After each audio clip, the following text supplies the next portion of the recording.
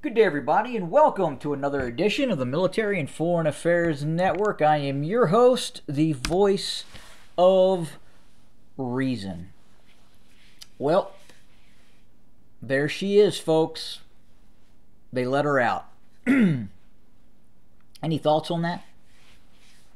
You think Miss Brittany is going to come back to the United States and continue with her ban the national anthem during WNBA games? I bet she does. I bet she does. Very interesting that here in the United States, there are tens of thousands of people that have been locked up in U.S. prisons for possession of marijuana.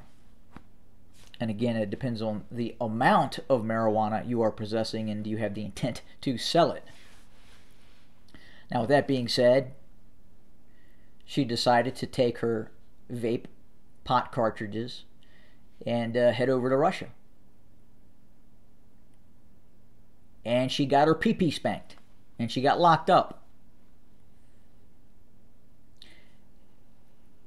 And the U.S. decided to trade prisoners for her. She admits to doing what she did. Now, I mean, does the crime fit the punishment? I don't know what the sentence was, but it sounded like it was for a fairly long period of time. Hopefully, when she comes back, she has new appreciation for the U.S. justice system. But again, same thing happens here. People have been locked up for many, many years. Maybe not for the possession of the amounts that she had, but obviously pot-related crimes.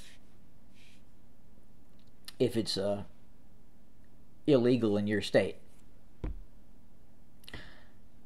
But very, very interesting. There is a certain Marine, Paul Whelan, former Marine, still in Russian custody.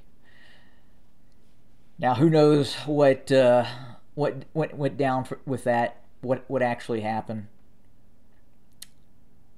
Not going to really get into that, though. But again, why Russia? Did you really have to give her back to us? Couldn't you just keep her?